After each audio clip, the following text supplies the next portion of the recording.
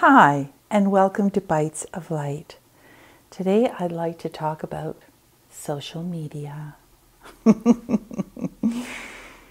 Have you ever noticed that when you are scrolling through Facebook or Instagram, that maybe there's a post on there that kind of upsets you in the way that you wish or feel that you could either be doing the same thing as they are, or you feel that your advice to do the same thing would be better.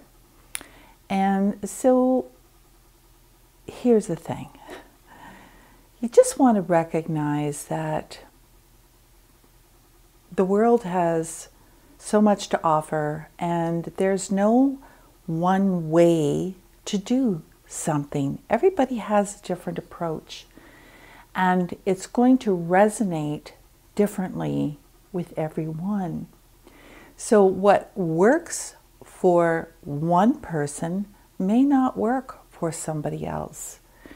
And if you kind of feel that you've been left behind or less than, or you feel a little triggered by it because you're comparing yourself to them, I want you just to just stop and recognize that, again, you are not that person selling that product. You are your person selling your product.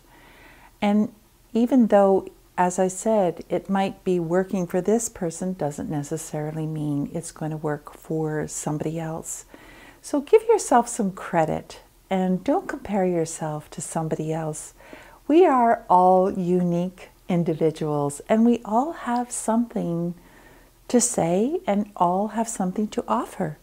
So just, if you want to listen, just listen and say, well, that's good, and wish that person well. And then say, and I too have something to say about that subject. And so go ahead and offer your offering.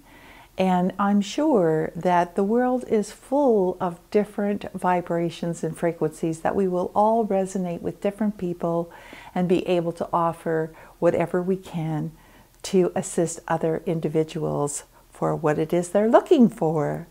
So, yeah, chin up. Look at yourself differently.